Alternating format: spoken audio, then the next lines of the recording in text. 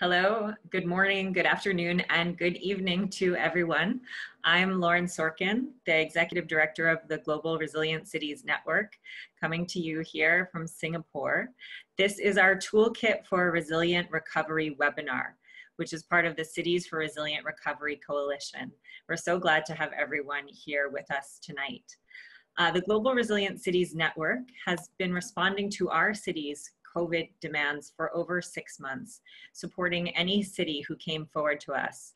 And this started with the city of Huangshi, just over an hour and a half away from Wuhan in China. The range of requests that we've received from cities has been very broad.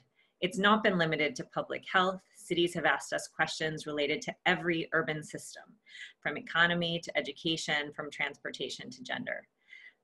Some of the requests that sparked our interest were about developing a toolkit for resilient recovery, because responses to COVID, like its impacts, don't hit one sector at a time. So we have to take a holistic response. These requests came from a few of our chief resilience officers, namely The Hague, Rotterdam, Paris, Manchester, who were interested in how the tools were used to develop resilience strategies and how these could be used to formulate a plan for resilient recovery. So the toolkit we're going to talk about tonight responds directly to the demand from our network and the broader field. It's been developed with cities including Boston, Greater Manchester, The Hague, Miami Beach, New York, and Santa Fe, Argentina. As well as helping our cities respond to this crisis, we're determined to support cities in their resilient recovery. So based on international best practice and in close collaboration with Professor Shaw at the University of Manchester, who you're going to hear from shortly, we've articulated a toolkit for resilient recovery, which has 4 activities: assessing and analyzing the current situation, defining a portfolio of action, improving proposals, and deepening learning. We're also very grateful that in preparing this work, we had support from our partners at Arup, the University of Manchester, and Wood. Now, I want to give a few housekeeping notes before I hand over the floor.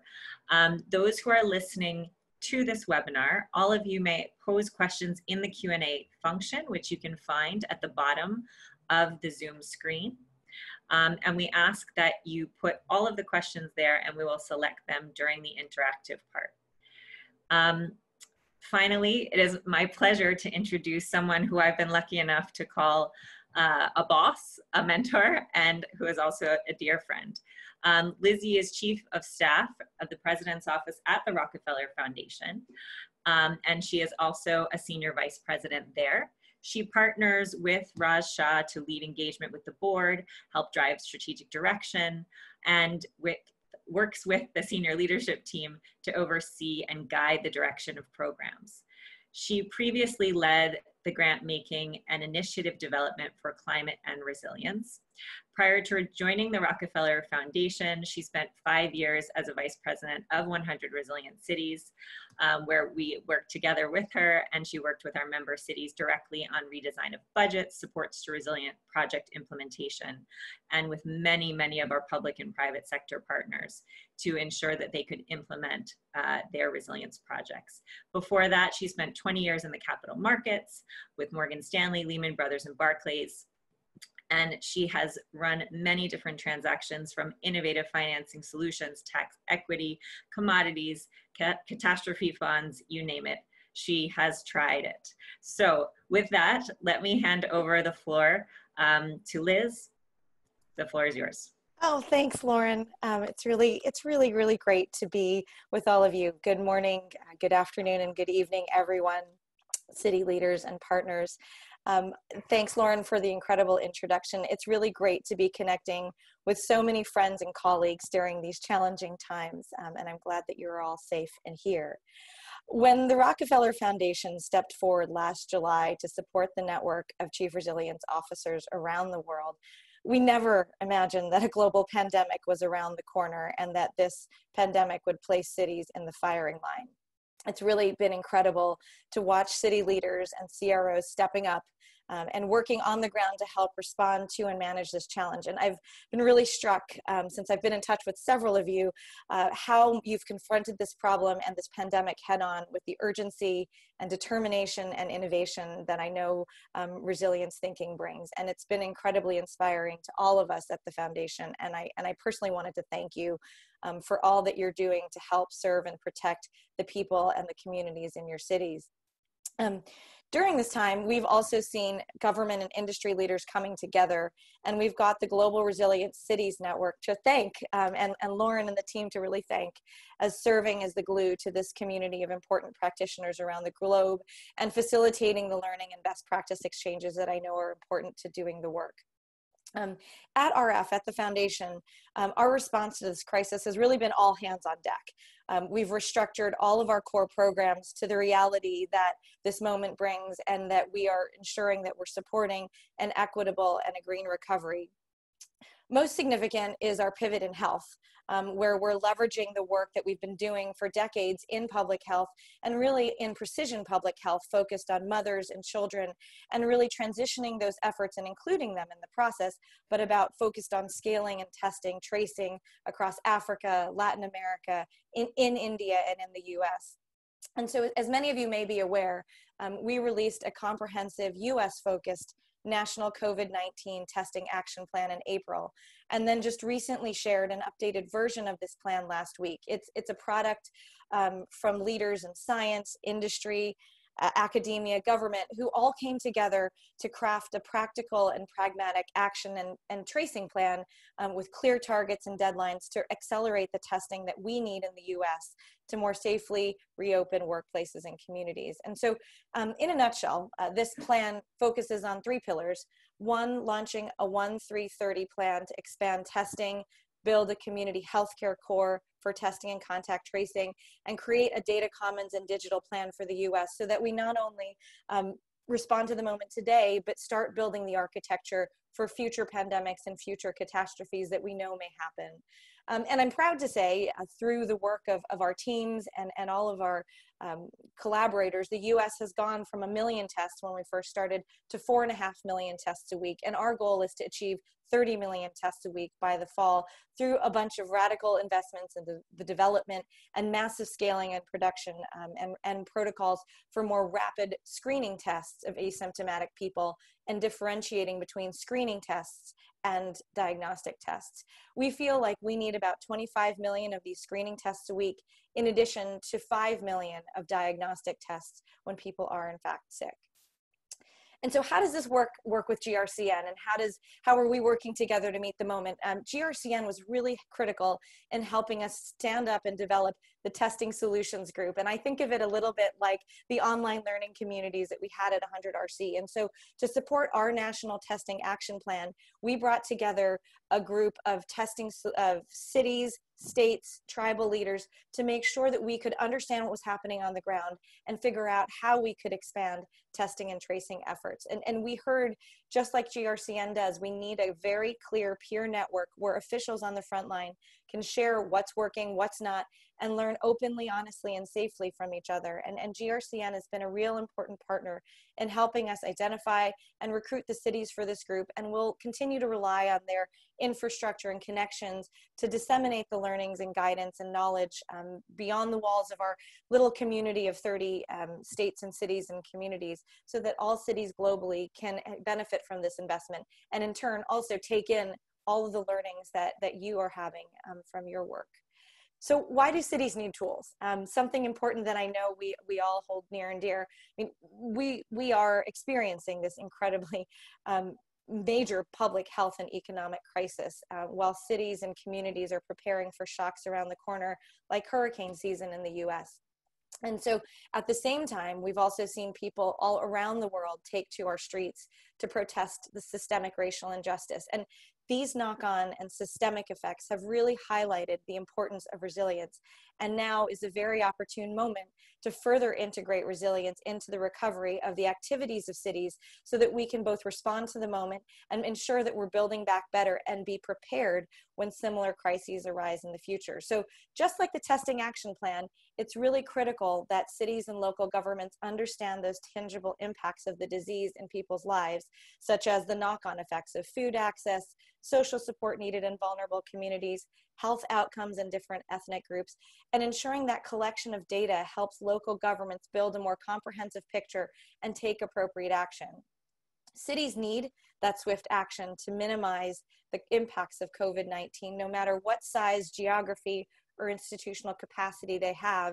And in order to do that, I don't need to tell you this, but I know it's important to integrate agile and iterative processes that include all of the communities and are supported by science and evidence. And so I'm really excited for this toolkit that GRCN has developed that provides this simple, clear, and flexible guidance to help cities of all different scales and sizes and help local governments, especially those who don't have as much institutional capacity, develop their own plans based on evidence. So I'm looking forward to hearing from the rest of the GRCN team about how these tools and methodologies that you're all developing together and the ways that cities are planning recovery to achieve long-term health and well-being for your communities is going to unfold. And I look forward to seeing the progress and outcomes of your important work. So thanks, Lauren, and thanks GRCN team for having me and including me in this important conversation. Back to you, Lauren. Thanks so much, Liz. That was a great introduction. And as I'm seeing a number of people have just joined us. We have over 300 people registered for tonight's conversation. If you are just joining, just a reminder that you can pose questions in the Q&A function at the bottom of the screen. I'm going to give a brief introduction to our four fantastic panelists that we have tonight. And tonight's conversation is very much representative of the way we work as Global Resilient Cities Network. You're going to hear from cities, you're going to hear from partners, you're going to hear from resilience experts at the national level, as well as from our team. So without further ado, let me introduce Dr. Kathy Oldham, who is the Chief Resilience Officer of Greater Manchester. She'll be leading us off tonight. She heads up Greater Manchester's participation both in GRCN as well as the UN's Making Cities Resilient campaign. And she is a member of the campaign's Global Steering Committee. She was the coordinator of the European Commission funded initiative to create and implement city-to-city peer review methodology to deliver the Sendai framework on disaster risk reduction. And she led Greater Manchester's input into a number of other resilience projects. Then we're going to hear from Dr. Uma Mahesh Rajasekar, who is the chair of our Urban Resilience Unit at the National Institute of Urban Affairs in India. He is an urban resilience professional who's been working in the field for over 15 years, developing urban strategies, risk reduction intervention, climate change analysis, hazard modeling, institutional analysis. I really couldn't think of a better person to be talking to us about these tools and how they have a potential to scale, in particular in our very fast-growing cities and emerging markets. We're then going to hear from Professor Duncan Shaw, who is the chair of Operational Research and Critical Systems, Humanitarian and Conflict Response at the University of Manchester. He is the head of the Management Science Group in the Alliance Manchester Business School. He's the co-director as well of the Health Services Research Center, which is based in the school, and he participates in the Humanitarian and Conflict Response Institute, which is based in the School of Arts, Languages and Cultures. He's previously worked with a number of other schools, including Warwick Business School, Aston Business School, and Aston University. Thank you for being with us, Duncan. And then finally, you'll hear from Braulio Moreira, who is our Director of Innovation and Project Development at Global Resilient Cities Network. He is charged with helping our cities and coordinating all of our organizations' efforts to nurture tools and processes to integrate resilience in member cities' planning and practices, and in particular to help accelerate project preparation and really bridge that gap between project concepts and getting projects on the ground moving. He's also a part-time PhD researcher at the University College London and a member of the steering committee of UNDRR's Making Cities Resilient campaign. So that is the order of our panel for tonight's conversation. And to start it off, I'm going to turn the floor and the screen over to you, Kathy. Thank you very much. Braulio has agreed to drive my slides for me, so hopefully we'll get this working smoothly. But thank you very much for the opportunity to be here. And it's a pleasure to welcome everyone virtually to Greater Manchester and to share some of the work that we've been doing. If I just move on to the next slide, I wanted to provide a brief snapshot of Greater Manchester. We're a city region of around 3 million people within the northwest of England, and we're home to a very diverse population which speaks close to 200 different languages. We've got the second largest economy outside of London in the UK, and yet we also contain some of the country's most deprived and poorest neighbourhoods. I've been asked this afternoon to share some of the lessons we've identified through the COVID-19 crisis and how we're planning for recovery. So moving on to the next slide, just to show that Greater Manchester has been seriously impacted by COVID-19. We've got nearly 18,000 people who have tested positive for the disease, but this is likely to be an underestimate of the true spread, and we've got nearly 3,000 people who have died. And moving on to the next slide shows you a timeline for us of COVID-19. So looking back along the timeline, the first political briefing we held on COVID-19 was partway through January, as we started to stand up our emergency response structures. And this was about trying to look ahead and prepare for what was to come. The first case in Greater Manchester was at the very beginning of March, with the situation then worsening locally and nationally until we had a national lockdown imposed on the 23rd of March. We're still coming out of this lockdown. We've got a gradual easing of restrictions and a reduction in cases and especially in fatalities. But the situation does continue to shift. We're now focusing on pinpointing outbreaks in particular settings like factories or schools, as well as identifying hotspots in communities where we have reservoirs of the virus and ongoing community transmission. So to turn to the next slide and to turn to resilience, just to say that Greater Manchester has an established resilience team, and we've been involved in many aspects of the response, as well as the thinking and design work around our future recovery. And this has meant that we've drawn heavily on the resilience toolkit, both conceptual frameworks that underpin resilience thinking and the recognised processes that we have to build resilience. And the next slide shows that it's important to note that we're not coming from a standing start. And so for us, the work we've done previously to embed resilience approaches into every part of the city's systems, to make resilience a recognised strategic priority, has enabled us to have conversations about resilience and recovery more easily than perhaps we may otherwise have managed. But to turn to the next slide and to start to turn to recovery planning, the baseline that we created to inform the work has used one of the tools familiar to many working in resilience. We've used the City Resilience Framework as a way of exploring those stresses that COVID-19 has amplified.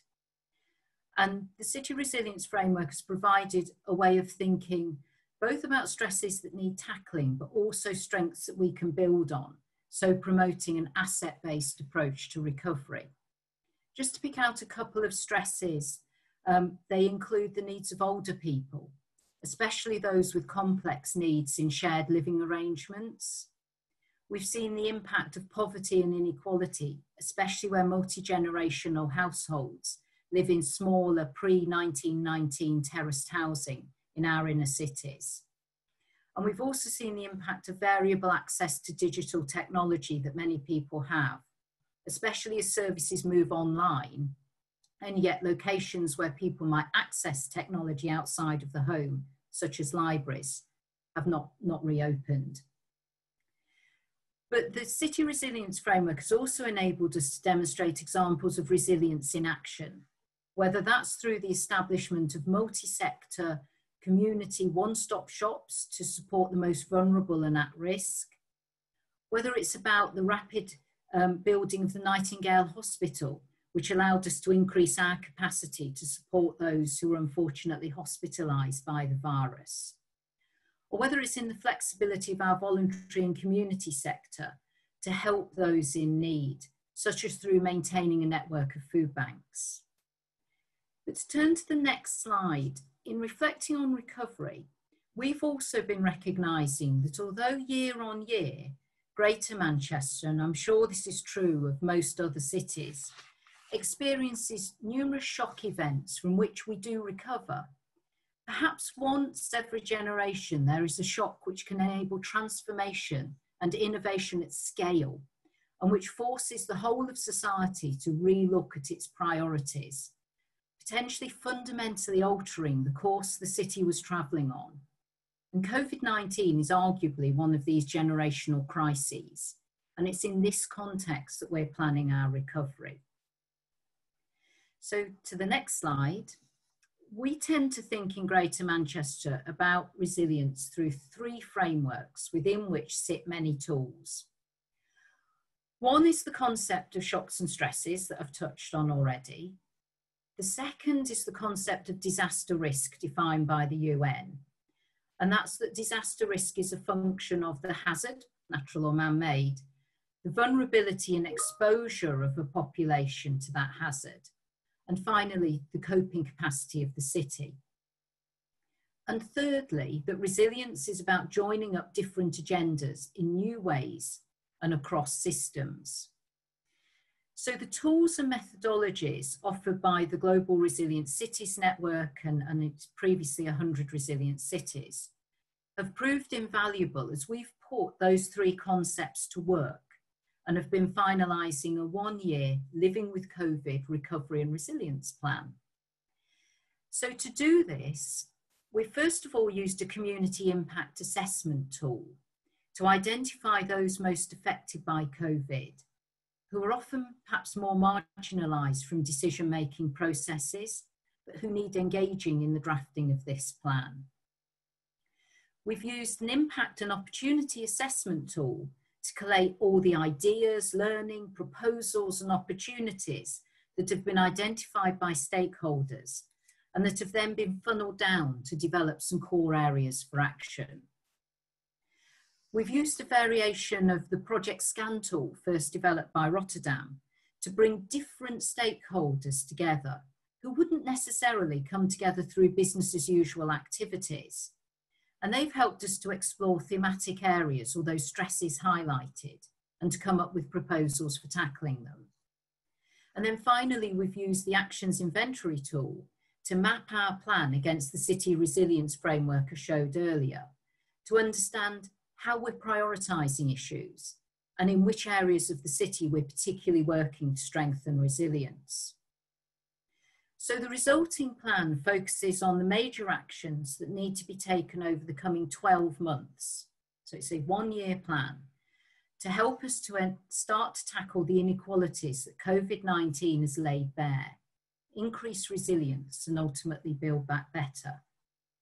So on the graphic on the slide, the red to green, which I'm sorry is so small, but I promise you it illustrates how the actions that we've identified are being organised around three broad areas. So actions in the red are those where the impact of COVID-19 has been significant and requires ongoing urgent action, such as the fragility of our current social care system looking after older people. In the orange are actions where the impact has caused challenge, but measures are in place that can be built on and improved, such as the rehousing and support that we've been able to offer to homeless people. And in the green, it's where the impact has been broadly positive and needs to be mainstreamed or sustained, such as improvements to air quality. So just finally, I'd like to share a few reflections on this process to build the recovery plan. So the tools have really helped. as have city-to-city knowledge exchanges such as this that we've been part of. Being able to clearly explain resilience has helped, including the need to take an all-risks approach so that we don't build back better only in the face of future pandemics, but we're also thinking about other risks such as climate change, and therefore we're leveraging co-benefits from future investments, as well as being clear about what we're actually trying to be resilient to. We found promoting the need for a whole of society approach has been important, using an inclusive approach which engages both citizens panels and also includes working across technical silos with multiple partners from different sectors. Being able to work through the resilience frameworks has been helpful to focus our learning for our plan on the stresses that COVID-19 has shone a light on, and to promote resilience in the event of future emergencies. So what we're trying to do is to allow business as usual mechanisms to build wider learning from COVID-19 into their strategies and policy areas, and to stop this 12-month plan from becoming too large, unwieldy, or undeliverable. And lastly, we found it's really important to recognise that this is a first step in a much longer process.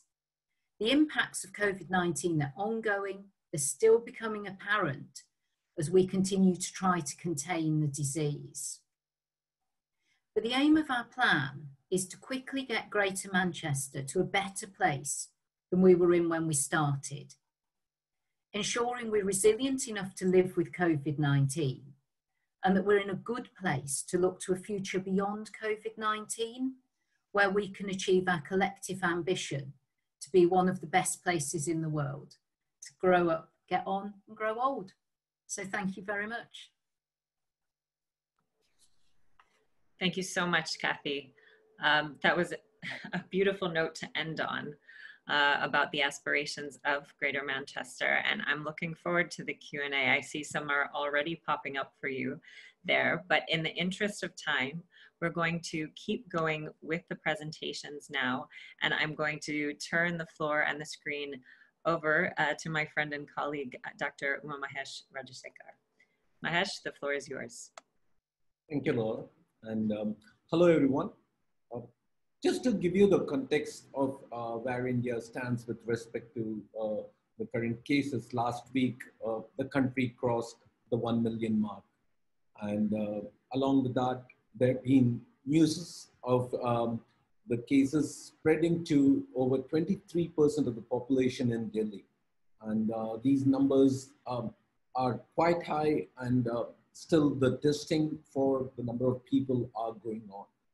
While the COVID is, have caused quite a lot of psychological and also sociological disturbances, what's more important to note, at least in the Indian scenario, is more than 70% of the cases which have been recorded in cities in India. And even within that, the majority of the cases are more in million-plus populated cities than in small towns. So this shows that the life as we know, at least in urban areas, and the systems which are providing and catering to us needs to be relooked in light of the current pandemic and disaster. While COVID was happening, there were a lot of other newses which came or which were hidden in the background.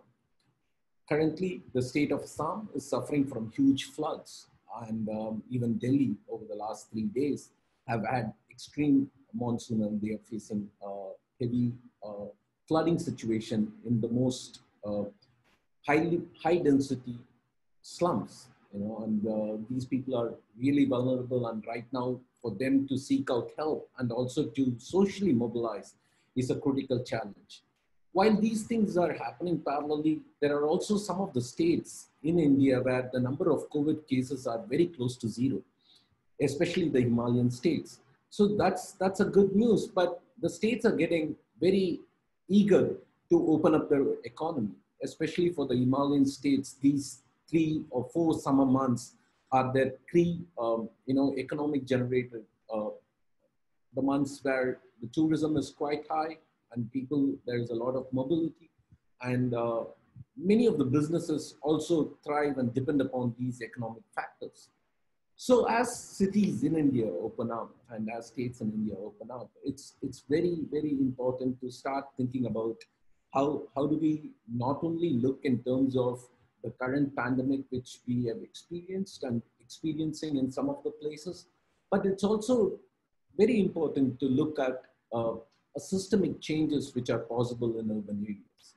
Many times we forget to understand cities are a very complex cities comprise of complex systems and mechanisms and policies and protocols with multiple departments coming together and working to cater to the basic services. So when that is happening, and when we have a situation like COVID, unlike other disasters in some cases where socially people do come together, here socially people are asked to move away from each other. So when government agencies and government departments do try to identify a way out of this, not only one critical disaster, which is health disaster, but looking at other aspects of economic recovery, social cohesion, and looking at how communities' life and livelihood thrive post the pandemic is a very critical question. And that cannot be answered by one mayor or one city commissioner. It has to be done cohesively with other departments. And many times we do go with gut feeling when we are faced with such pandemic. And many times we do realize that such immediate reaction may not be an appropriate action. Therefore, we need tools, we need systems, we need processes to bring people together and think collectively to come up with not a quick fix approach, but more of a systemic change. This gives us a window of opportunity to not only look in terms of what cities can do over the next 1 year, but in terms of how cities can thrive over the next 2 to 3 decades as we move into normalcy.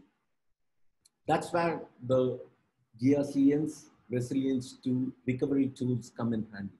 Because even though many of us are well knowledgeable on city systems and city policies, it is bringing that minds together is very, you need some kind of a tool or you need some kind of a process to enable that. And I see that the resilience recovery tool is one such tool offered by GRCN, which can pave the way for getting people together and not only looking at a quick fix solution towards the recovery, but look at more sustainable solutions in a collaborative fashion. All said, of course, there is a gap, and the gap is in the capacity. While the tools are going to be an enabling mechanism, cities are going to find it difficult to run it by themselves. They need a certain amount of handholding and capacity building. And we at NIUA will be glad to support GRCN and our Urban Resilience Unit, which was constituted 2 years back with the support of both GRCN and Rockefeller Foundation. In addition to it, the recently launched Climate Center for Cities at the National Institute of Urban Affairs will be happy to collaborate to take this effort forward. Lauren, thank you. Over to you. Thank you, Mahesh. Thank you for the continued and generous offer of partnership, but also for painting a very clear picture of what the enabling factors are to do this work. Taking this forward, I'm going to call on Professor Duncan Shaw to talk to us from Greater Manchester as well. So Duncan, over to you. Thank you very much. Just make sure that my slides are visible. All clear. Yeah, excellent, thank you. So thank you for the opportunity to come and talk to you today, and welcome back to Manchester. So I've been asked to talk about some actions from COVID-19 and essentially where to start on recovery and where to start on renewal. So these thoughts that we're sharing with you today has been the product of what we've been doing at the university over the last few months. So why is recovery from COVID different to other crises? Well, as you will all well know, is the scale, the pace of recovery from COVID has been absolutely extraordinary, or the response to COVID has been extraordinary. There have been consequences all throughout society. We have brought vulnerability to everybody's doorstep, and it's been amazing to see how governments have responded to that vulnerability and how the public have responded to that. Because of that widespread impact, we're going to see recovery being unlike other sorts of recoveries that we've had. And so today I'm going to talk a lot more about what that recovery might look like and some of the methods that we've been developing to start thinking through that in association with GRCN. There are a whole range of different aspects to COVID that we can think of when we're thinking about what recovery will look like. And as you can see on the slide, just some aspects that you might want to consider. Some of these are relevant to every country and no matter what the response, and some are perhaps more specific to the UK in terms of some of the particular factors that we are experiencing. But in terms of the broad range, things like multiple partnerships, I think Kathy's already talked about that, about having very broad strategic partnerships across the areas to make sure that you've got those relationships set up. Looking at some of the wider political issues that might be challenging and trying to understand what the implications of those will be for recovery. What we know about recovery priorities is that people are starting off looking at outbreak control and trying to understand how outbreaks can be done and can be addressed in the same way as, at the same time as recovery. Is trying to think about how we recover at the same time as looking to statutory functions and trying to understand how we can deal with those statutory functions and get them back into being resilient. Is making sure that we've got readiness, that our systems are there and prepared for the next emergency, if that happens, no matter what that is. So whether it's a second wave, whether it's more localized outbreaks, or whether it's other sorts of emergencies that might happen. But always remembering that during, as we live with COVID, that we're going to have vulnerable people who need support. In the UK, those people are being shielded at home, and different sorts of support is needed to be provided by them, for them. However, as people begin to come out of their houses, we're going to see different sorts of needs emerging. Those needs will, some of which we will know, some of which will be hidden and we are not yet aware of. But as people start coming out of the houses more and more, and as lockdown begins to ease across the world, then different needs will be evident. Needs for the shielded population, but also for staff and for the people who have had had made this response to be successful across different parts of the world. What we're really thinking about in university is what this means for a new foundation for resilience. So COVID has laid bare a lot of vulnerabilities in our system, and because of that, it's given us an opportunity to see where those vulnerabilities are, but also what resilience might need to look like moving forward in case we do have second waves of COVID or other emergencies happening. So what do those new foundations actually mean, and what do they look like, and how do we build them into recovery and renewal? So I've talked about recovery and renewal a bit, and I'd like just to define what I mean by these. So in recovery, we're very much talking about short-term action to reinstate services, to get ourselves back to being resilient. So this is about learning from COVID, learning about what we have experienced and what the exposed fragilities are, and putting in place transactional activities to make ourselves resilient again for the next emergencies I've talked about previously. And then it's about having a bit of time to pause. Because as Kathy says, response and the pace of response can be addictive. And so it's very easy to carry that right through into renewal or into other events. And so we're suggesting have time for pause and think about what this renewal looks like. So here renewal is much more ambitious than recovery. It's about long-term, it's about understanding what the population, what the places have been through during COVID, and how we can renew ourselves following that experience. We know that renewal is very ambitious. So if you think of the UN Strategic Development Goals, it's the multi-decade recovery that we've just been hearing about. But it's about transformational actions and portfolio of actions.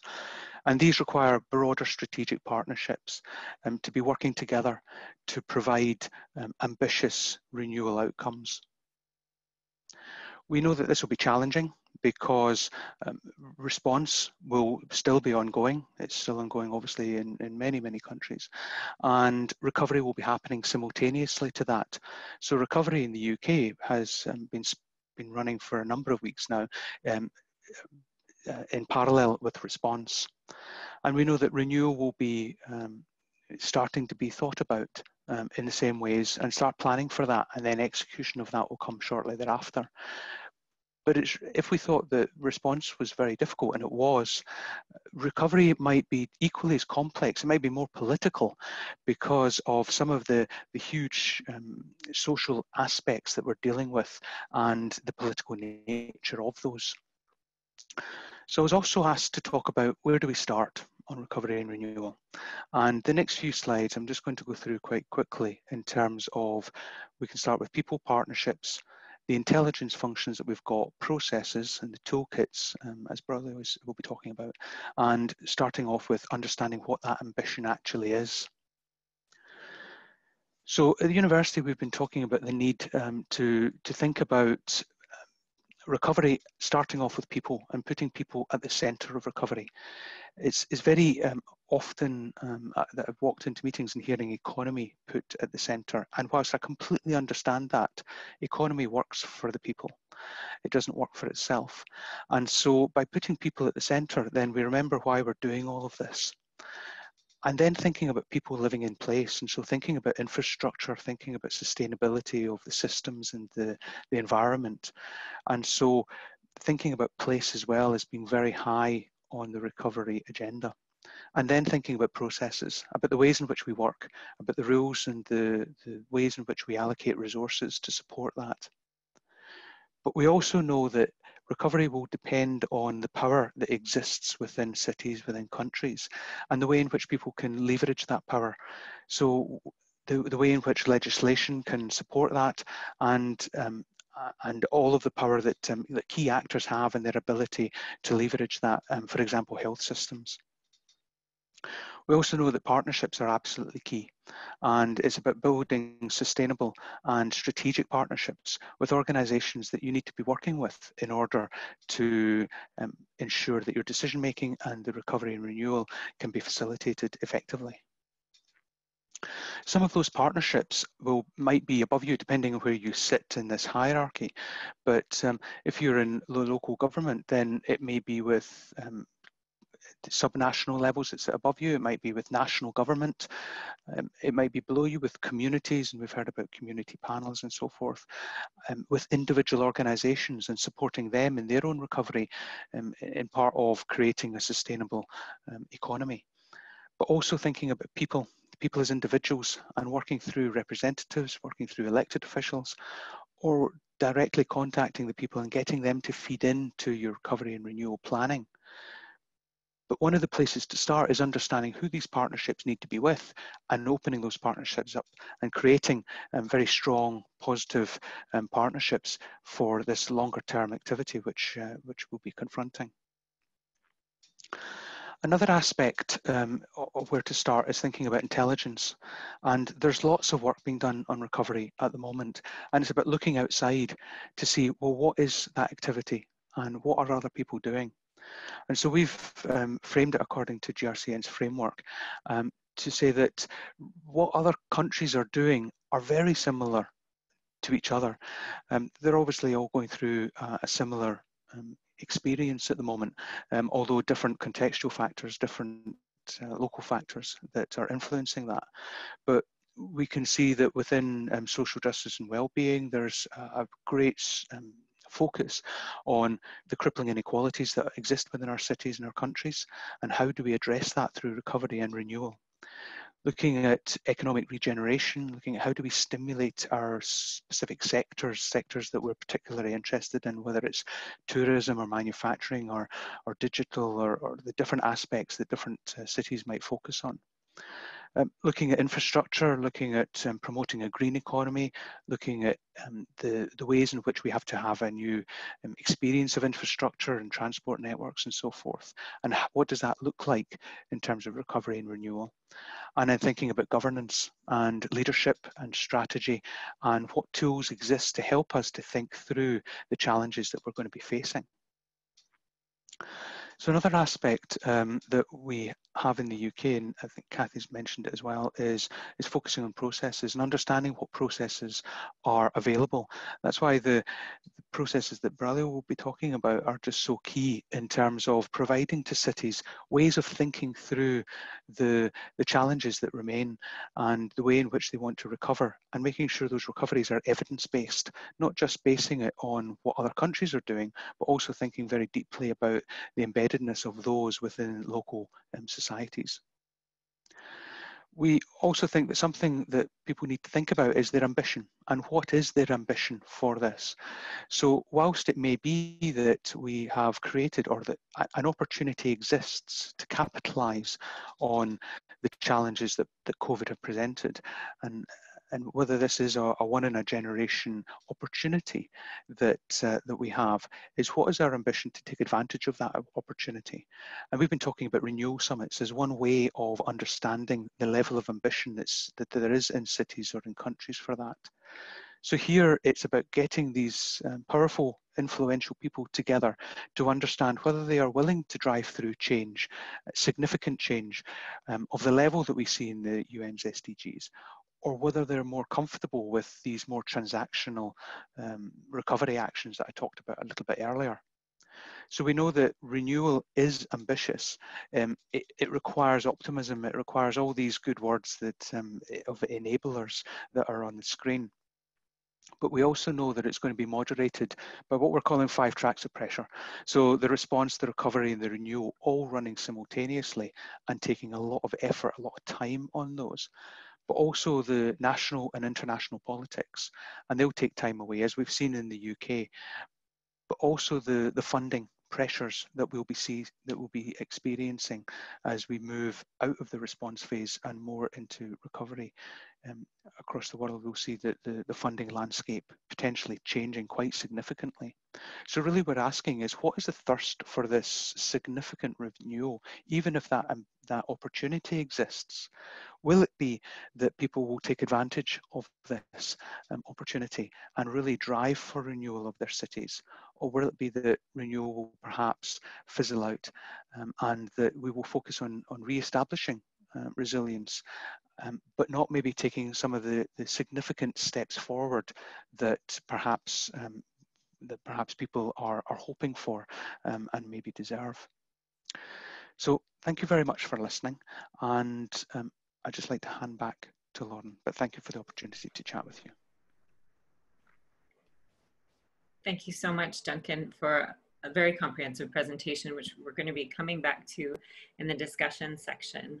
I'm going to now turn the floor over to Braulio, who is really going to take us through this resilient toolkit for recovery that has been much anticipated and has been produced with many of your input. So if you are listening in from all of the cities who have taken part in the preparation process, I just want to take this opportunity to say thank you so much. And with that, I want to turn the microphone and the screen over to Braulio. Thank you, Lauren. It's a pleasure to be here. In the next 10 minutes, what I'm going to share with you is an overview of how we got to creating this toolkit for resilient recovery. Initially, I'm going to talk about our motivation, why is a network of cities working on this. Secondly, our approach, how we are suggesting cities to go about planning for recovery. And finally, an overview of our tools. So to start with, it is important to consider that the city resilience, so the Resilient Cities Network is a network of cities. It's a city-led network, and listening to our chief resilience officers and trying to help them with with their problems and their challenges is our mandate. So in this context, our work in COVID started with initial questions that came from the city of Huangshi near Wuhan. And as Lauren mentioned before, the team in Huangshi asked about resources. What are the resources that other cities could recommend? One of our first cities that went into lockdown. And as the pandemic progressed, we saw that this question started emerging from more and more cities. And we felt that it was important to start articulating those questions. From many cities, we start hearing that their questions around how they could start filter and articulating the actions they were taking in order to understand what was the resilience value. In other cases, like in Paris, they were interested on how the tools the city used to create its resilience strategy could be helpful to plan for recovery and renewal. And also from Belfast, we heard that actually they were very successful in taking very rapid measures to help in the process of lockdown.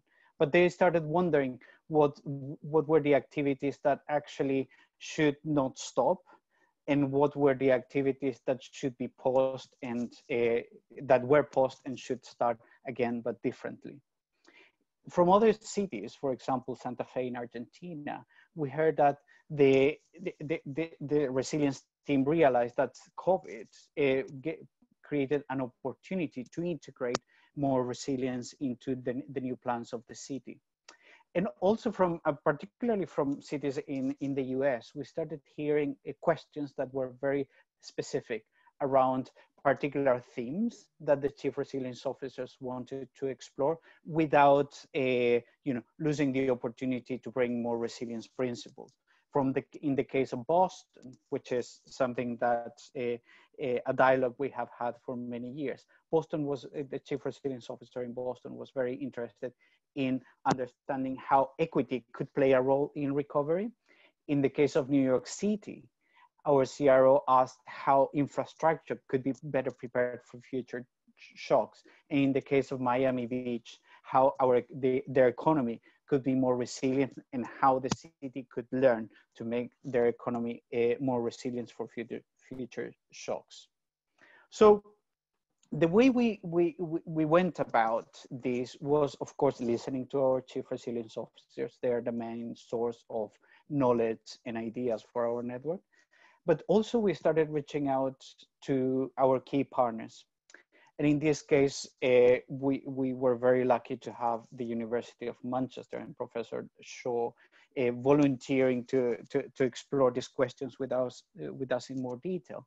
And we also had the support from other partners like Dahlberg Advisors, who helped us to articulate the emerging role of chief resilience officers in emergency response as well as in recovery. Also Wood, an engineering company based in the US, they volunteered to start exploring how the tool that they developed with the Rockefeller Foundation on integrating resilience principles in infrastructure projects could be integrated and could be better shared across the network so that CROs could plan better. And also Arup, a large design and engineering company that works globally, they approach us trying to help us to articulate these principles, and particularly to articulate the learning that will emerge from this emergency. So in all these discussions, and by reading important, written references and also other more technical discussions we had, we realized that there were a number of important principles, and that planning for recovery had to be different from conventional planning. Firstly, we had to take into consideration that the evidence base for planning recovery would be changing and would be changing constantly. And the second aspect is that we couldn't think about this crisis as an emergency. There is no snapshot we could work on or on there was no basis, or I think stable basis, that we could work on. So cities had to be prepared to work over dynamic evidence. So what are then the characteristics of the process? First of all, it's the agility, remembering that because new evidence and new science is emerging, decisions are necessary, and quick decisions are necessary. And that was a characteristic that our approach had to capture. Secondly, an iterative approach, recognizing that, as Duncan mentioned in his presentation, many cities will go from emergency response to recovery and then back to that process. And finally, it's always the importance of having a reference framework, having very clear phases defined so that civil servants know what to do at specific moments was key. And this is what we try to summarize with our 4 steps. First of all, we suggest that cities need to assess, and this is the first step of our toolkit for resilient recovery, recognizing that in order to take correct measures, in order to take the right decisions, cities need to understand what is the situation and then plan accordingly, which is the second step. But in order to plan, as I said before, we cannot go about as business as usual. The picture will be changing, so new and emerging and quicker tools were necessary. And the third step is about optimizing, and this is around using the crisis as an opportunity, realizing that when we create new ideas to respond and to the emergency, but more importantly to recover from the emergency, there is an opportunity to make a difference. There is an opportunity to make those systems more resilient, so that they are better prepared for future emergencies. And finally, once the situation is stable, cities have the opportunity to learn.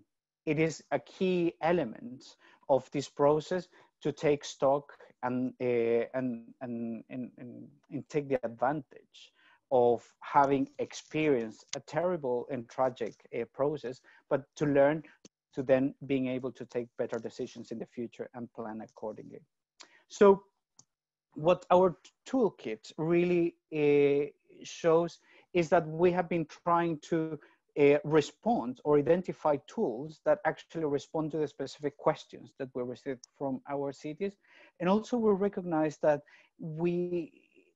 a toolkit rather than a well-defined process would be something that will help cities. We need to recognize that cities have different capacities and that different across different jurisdictions, they work in different ways.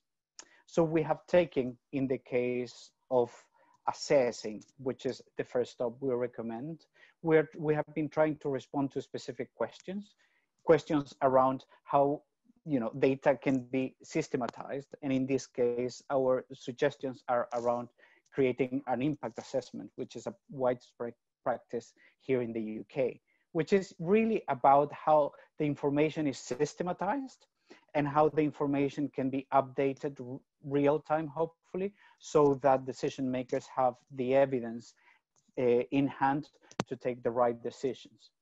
A second tool that we felt was useful would be a recovery resilience assessment, which is the evolution of one of our existing tools that we used in the strategy delivery process in 100 resilient cities, which was more about exploring who was affected and what were the impacts to people. This is a question that initially came from Paris and The Hague. And by working and having conversations with those chief resilience officers, we realized that optimizing this tool, making it more practical, would be advantageous. And finally, by talking to UN agencies, our partners at UNBRR in various regional offices, as well as the Getty Center, their Getty Center in South Korea, we realized that a best practice that would help cities to work differently would be very helpful. And this is what we are trying to summarize in the needs assessment. In the case of planning, An initial question we received was from our chief resilience officers in Rotterdam, who was actually interested on how we can filter the actions, how we can make sense of them, and how we make sure that actually we're integrating resilience value on those actions that are being decided and delivered very quickly by the local government. In this case, we modified existing tools that is called, and we called it Recovery Action Plan, which is a tool that helps identifying the resilience value, the contribution of a portfolio of projects, and helps chief resilience officers to articulate that resilience value. That constitutes, in our perspective, a lens to look at the actions and then better articulate their contribution to the overall resilience of the city. But also we received questions around, okay, so on what basis we can plan if we really want to make the difference? What are those possible scenarios? This is a question that came initially from Belfast, and we felt that best practice existed. So our mission here has been to curate those best practices and then start sharing with our network. And finally, we felt that it was really important also to create an opportunity for cities to explore in depth some specific problems. And this is a methodology we previously developed with the cities of Cali in Colombia and Cape Town in South Africa, that is called Collab, which is a workshop-based methodology to really identify innovative solutions for a particularly challenging problem. The third option is, the third step is about optimizing how we can take the advantage of this moment, or this pivotal moment in our cities, to make a difference, to do things differently, and really to take into consideration shocks and stresses. For example, in the case of the first two, how we can create, our idea was how we can create tools that could be rapidly delivered, and how we could help chief resilience officers to understand what were the shocks and stresses that were relevant to a particular project, and what were key considerations that the project teams could should integrate whilst developing projects. This is something our project Scan does, which is a tool that was developed 4 years ago with the cities of Rotterdam and Greater Manchester. Also, we realized that an opportunity framing tool would be very useful. This is work that we are taking from previous grantees from the Rockefeller Foundation, who created a tool called Resilience Value Realization, which is a very interesting tool to rapidly develop a really good idea. This is a tool we tested previously with Montevideo, Buenos Aires, Santa Fe, and Norfolk in the United States. And finally, as I mentioned before, our partners at Wood helped us to understand the relevance of the urban resilience screen and how this would help cities to develop better infrastructure projects and ensure that these large investments also integrate resilience value in their proposals and in their process. And finally, I think one key step that is present in most frameworks internationally, particularly those promoted in the UN system, as well as in academic circles, is around taking I think it's about learning, and it's around using the advantageous point that the experience brings, and actually taking the time to learn and actually write down those lessons and really think about how cities can do things differently. To guide this process, we with Arab, we will be partnering to develop thematic guidelines based on qualitative information, as well as suggested KPIs that will help cities to go very deeply in a topic and really think innovatively about these emerging challenges, such as the economy, which is a conversation we're having with Santa Fe in Argentina, as well as Miami Beach in the United States. Also, how we can rethink our infrastructure. As I said before, New York City was very keen on trying to explore this problem, as well as equity, which is not only a problem and a challenge in Boston, but I would say it's worldwide. So these are the key components of this tool, this toolkit. And just to conclude, I feel that it's really important for those participating in here that we're open for partnerships. We're open for these toolkits to be used outside our network. But in order to do this, we need more collaborations, which is something that, as Duncan mentioned, is key at this moment. Thank you very much. Thank you, Braulio. And as we move to the Q&A section, I'm going to ask if all of our panelists can turn back their cameras and their microphones so that they're ready to answer the questions. The first question that we have is actually quite a practical one. And it's for Kathy in the view of the City Resilience Framework. But I would also open it to you, Braulio, on some of the specific other rapid assessments. You mentioned the factor of time. So the question for you, Kathy, was specifically with the use of the City Resilience Framework, how did you use it in the city, and how much time and resources did you need to support the process? And this is a question that comes to us from Irene Cloutier from Montreal. And Braulio, if you could follow that and add, for some of these initial stage assessments, those rapid assessments at the beginning to look at what's happening, how much time would that take, and how would different cities set up to resource that? Very much. Okay, I've got several answers to this. So the first one is that I think you can use that framework in lots of different ways. So first of all, it's a conceptual framework. It enables us to really organize our thinking about resilience and enables us to consider each of the areas, each of the systems in the city that need to have resilience. And you can use it in quite a qualitative way, in a sort of workshop scenario, just where do we think we are on this? We also, and this is where the detail I'll have to supply later, but we've got some people sort of technically trained, if you like, to do some mapping against it. So a little bit more of identifying proposed actions, mapping them in as either main drivers or as a secondary action against the different areas. And so producing more of a more quantitative mapping, if you like, of actions against the framework.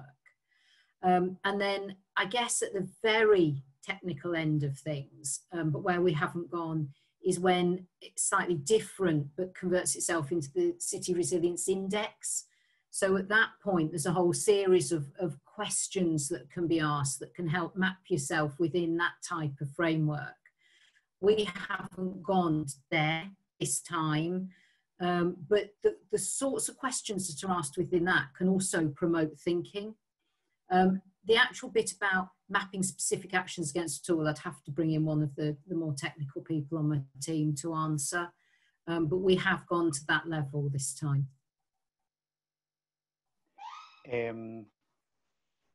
Thanks, Kathy. In my perspective, I would say the City Resilience Framework is integrated throughout the 4 steps that we are suggesting.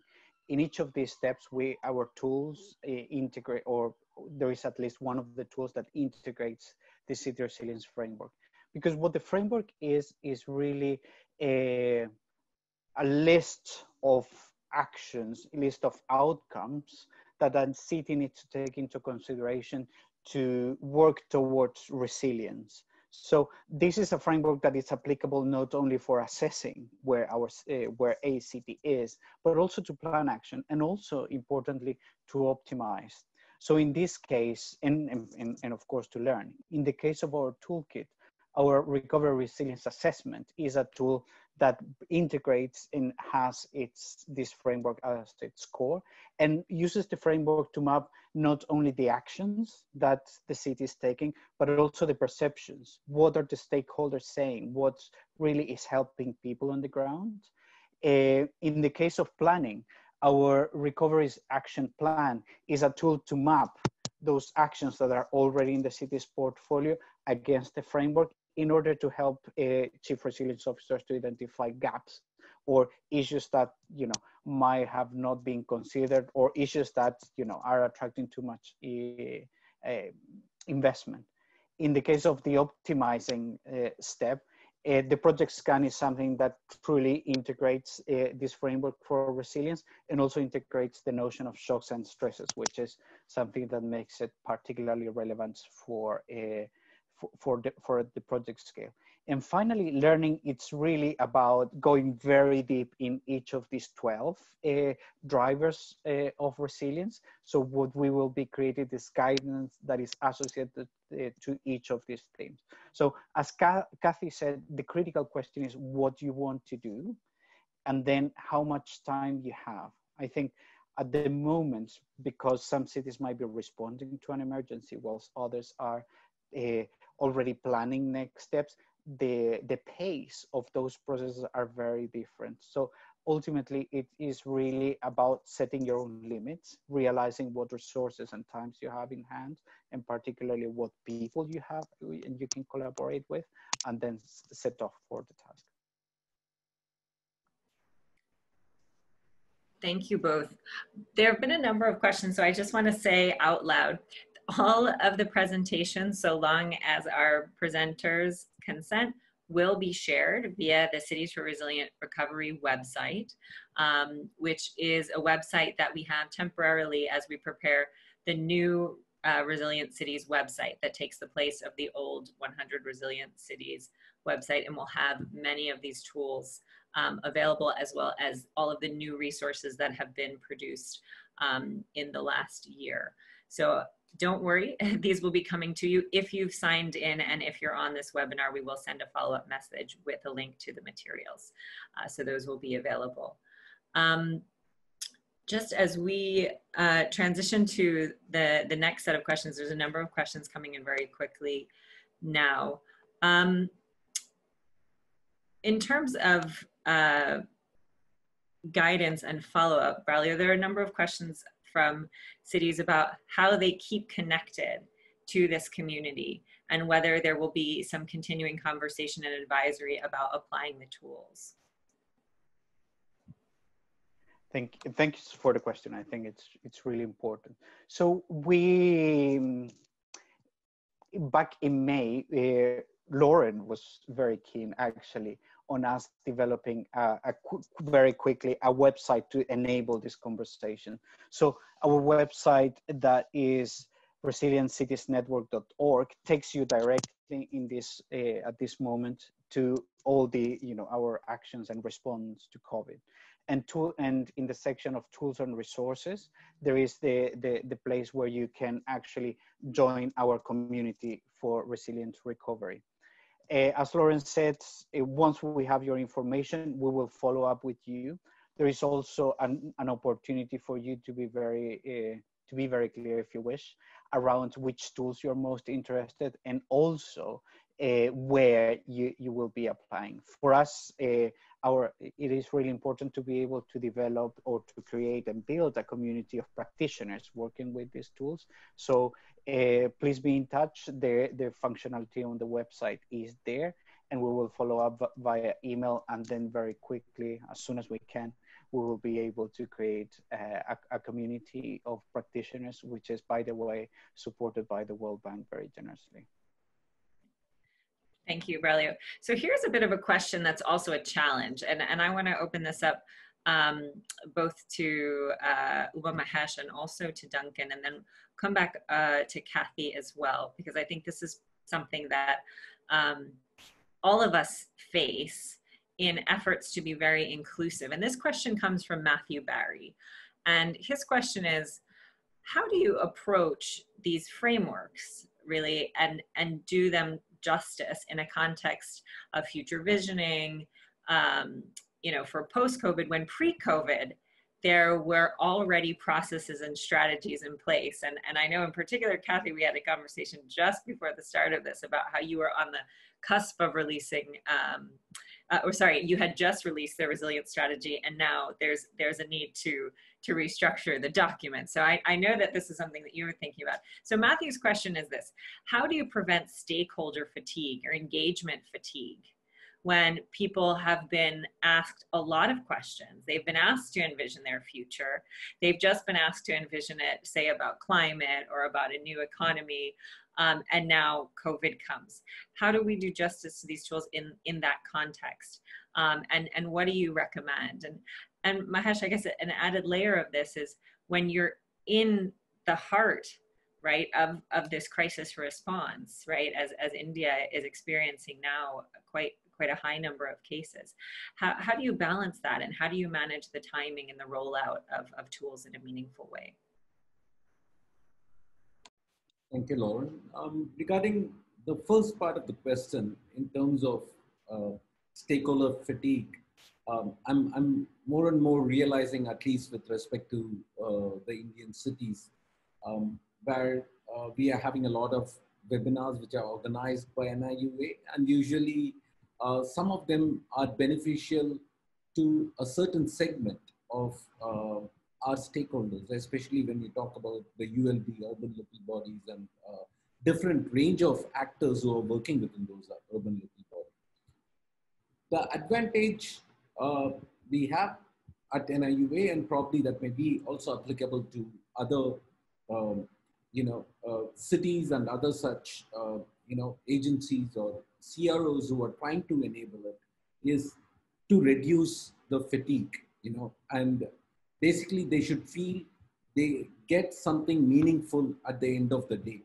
And also sometimes the engagement doesn't need to be 2 or 3 day workshop as it used to be earlier. It is just 100 people, spending some half an hour or 1 hour in a collective manner, or even in an isolated manner, but a tool which can help bring all those ideas together in a systematic fashion, will have the same effect of you engaging with 1 or 2 individuals over an extended period of 3 to 5 days.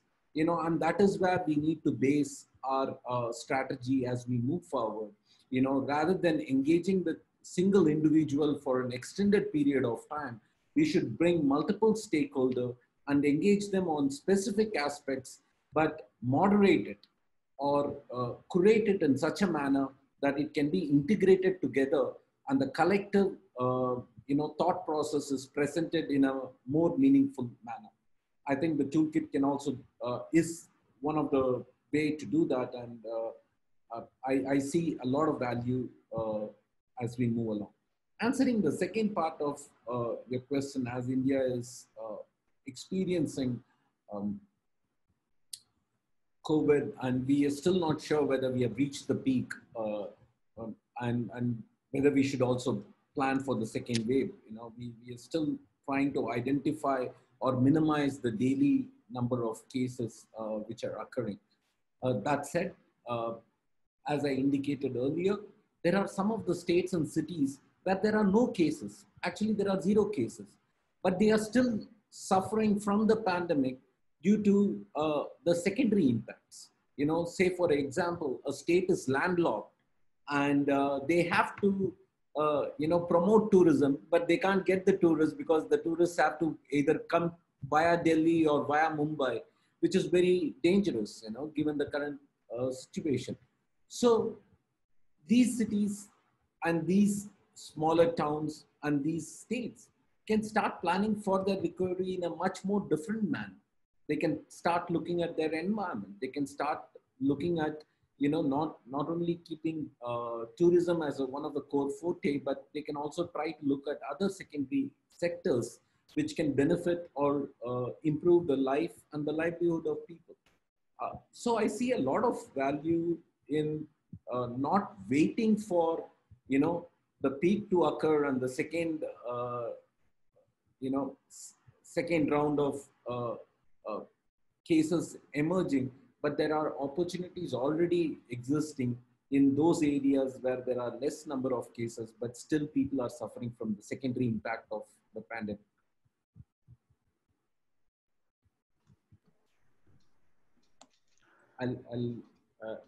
Over to you, Lauren. Yes, thank you, Mahesh. And I see Duncan was just coming onto the mic, so I'm going to let you jump in there, Duncan, and then. Thank you. Yeah, I agree with Umesh. I look at this in terms of fatigue in three ways. Is first about managing stakeholders. So not about having everybody in every meeting, because that way you're going to build fatigue very quickly. So it's about being very careful and strategic as to who you involve in what meetings. But there is also an element of democratic legitimacy that needs to be built into the process. So that means that you've got to recognize when you're looking at major societal change or even organizational change on a smaller level, is that there are key people who you need to have there, or else you do not have legitimacy to your change initiative. And unfortunately, sometimes those people will become fatigued because they are central. But the tools can help. And so the other aspect of this is that fatigue can build not just from the response effort and the intensity of that, but from the use or the trying to develop the ideas around what actions might look like. And there's two aspects to that. One is process and content. So being fatigued because you don't know what the process is that you should be following, or because you don't know what the content is. So the actual nature of the decision that needs to be made, not the way in which that decision needs to be made. So these tools from GRCN help to deal with the process fatigue in terms of providing some very clear ways of organizations and people thinking through the problems that they're confronting. And so they don't need to put a lot of thought into that process. But that means that they need to put their effort into thinking about the content. So thinking about the aspects of the decisions, the factors that impinge on that, the sorts of data that they need, and having that all available so that the content of their decision is able to be made supported by the processes that GRCN are offering. So I think that these tools help to stop people starting with a blank piece of paper, which can immediately build fatigue. And it provides that beginning place for organizations and people to feel as though they're not starting with that blank sheet. They're starting much further down the line than that. Thank you, Duncan. Kathy, we'll come to you. Do you want to add something specific about your experience now? Thank you. I think just a couple of things. I think we actually found having already engaged stakeholders in conversations about resilience and where we were going was actually very helpful, because we weren't starting from sort of having to explain all of that to people. And so what we could do is take a lot of the previous conversations and say, how has the experience of COVID-19 changed that? So building on conversations that have already taken place. I think the other thing is everyone has been affected by COVID-19 in one way or another. And so actually we found there was an appetite to want to shape where we're going in the future and a real desire to be engaged. And so perhaps not have the fatigue that we might have experienced in other circumstances. I think the third thing that's important for us is people are incredibly stretched at the moment, and there's a lot of people under a lot of pressure. And so they have to know that by engaging in the process, it will have impact. And so, you know, we've got strong political engagement and the political oversight of what we're doing. And that helps because it means people's input, they're inputting into a process that has some legitimacy. So they're probably the key things I'd add, Lauren. Thanks, Kathy. That actually builds very well into what may in fact be our last question. And so I'm going to direct this to Braulio, but if others want to jump in, please do.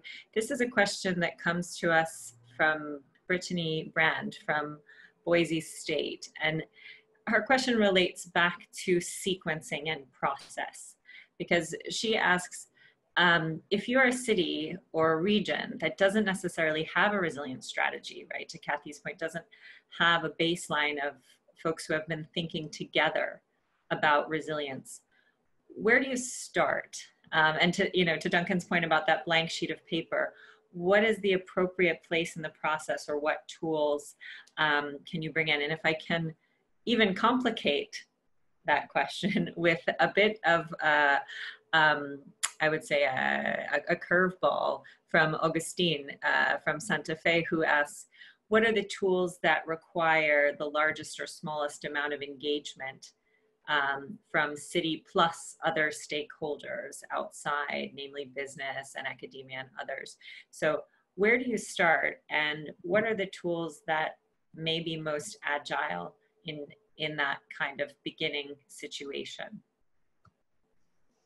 Thanks. Those are really interesting questions and super relevant at the time of, if you're thinking about using a toolkit. I think the way we're trying to address the problem or the challenge of where to start is about training, and this is something that you will find in our website.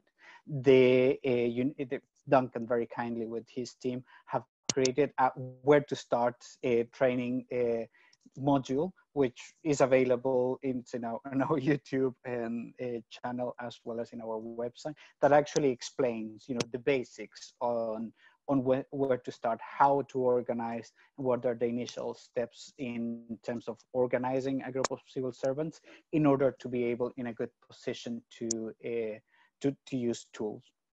And then I think after that has happened, after you have decided basic aspects in terms of leadership, understood your local regulation, then the key is to choose and to try to understand where your city is.